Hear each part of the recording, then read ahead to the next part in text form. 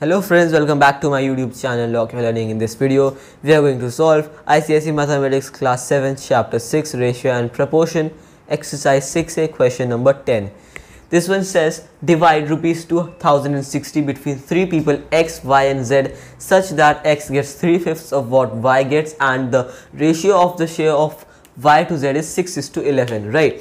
So basically here what we have to see is that a total amount is given. What is the total amount? It is rupees 2060. Okay, so this rupees 2060 we have to divide in 3 different people X, Y and Z. So you see that a ratio is given to us. What is the ratio? Ratio of the share of Y to Z. This means the amount Y will get to the amount Z will get is 6:11. Okay, so 6:11 is their ratio between Y and Z. So it is saying one more thing is added, that X gets 3/5 of what Y gets. So you see that this, if Y gets 6, let's say, so X will get 3/5 of 6, but here what we know is that we don't know what 6 will get. The actual amount we don't know. This is the share, this is not the actual amount. So actual amount we don't know, and that is what we are being asked to find in this question. We have to find the share of each and every one X, Y and Z. So already we know that the ratio, that is Y is to Z is equal to how much? 6:11. Okay, this is our basically Y is to Z is equal to 6:11.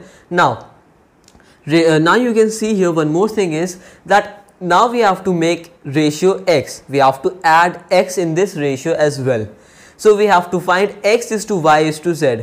If we will find ratio of all the three, then we will use the formula, that is first term upon total number of terms into the total money, and for second term and third term respectively, right? So we have to add X in this, but we don't know share of X. So how will we find that? See, it's very simple. We know that X gets how much? 3/5 of what Y gets. So for instance we will say that Y gets Y amount, let's say. Okay, so 3/5 of Y will be 3/5Y. Okay, this is 3/5 of, when it is being multiplied you say of, so 3/5 of Y. Now we can write this in a fractional form as well. This Y here is being multiplied, so take this Y here, so you'll have X upon Y is equal to 3/5. Alright, now you can write this in ratio. How? See, so X is to Y, alright, is equal to 3:5. This is our ratio, 3:5, and we already know that Y is to Z is equal to 6/11.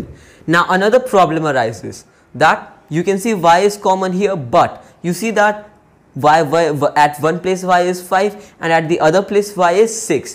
So you have to convert this into the LCM, basically multiply it with their common multiplier. So what we'll have here, see, X upon Y we already know, X upon Y is equal to 3/5, right?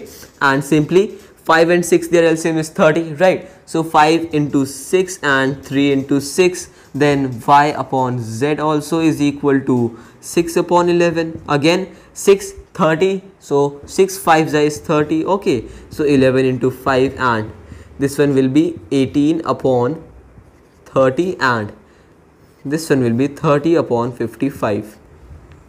Okay, here you see that we have Y at both of our places as 30. Now we write our ratio X is to Y is to Z as how much? 18:30:55. Alright, and now you see we have our ratio, that is X is to Y is to Z is so on. Now we can find the value of each of the term. How? See, X is equal to the share of X upon total number of terms. Total number of terms, right?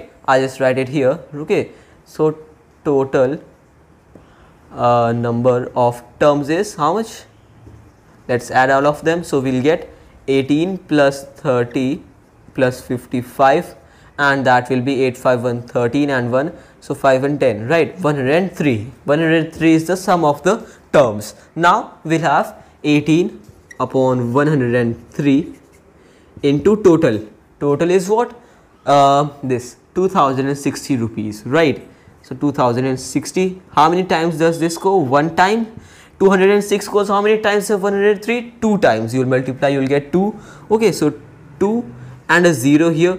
Okay, 18 into 20 will be, 18 into 2 is 36 and 1 0 will be as it is. So 360.